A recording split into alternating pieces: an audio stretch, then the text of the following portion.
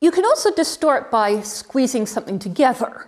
If you think about the accordion, you can stretch this guy out, you can squeeze him together.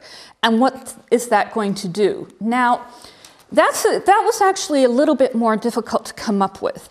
But what I ended up doing, or trying anyway, is I pulled together the rib cage, because when you look at it, this rib cage looks very open. And so I'm thinking of the accordion, so I squeezed it together. You still got to sort of, you can't squeeze it all the way together because then you'll just have a block. But I made these ribs very close together. And to sort of accentuate that, I took the arm bone and I made it really long.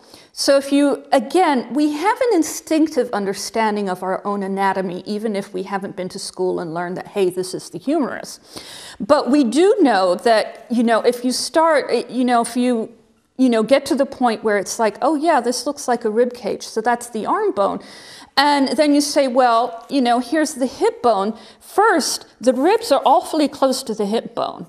So it's kind of uncomfortable, you're kind of all scooched up. And second, this arm bone is like, your arms, if your bone is that long, are gonna be dragging on the floor.